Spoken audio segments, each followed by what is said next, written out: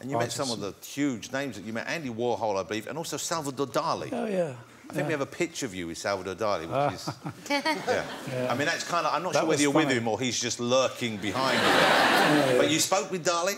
Oh, yeah.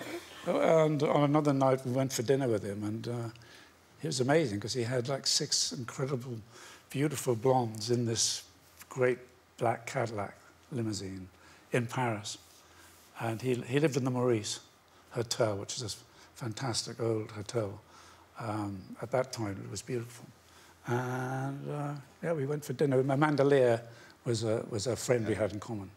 Another beautiful blonde. Did he actually have a pet anteater, or was... Because I've seen a photograph of him walking his pet anteater in Paris. There he is. Hotel in Paris, but... Taking it for a walk.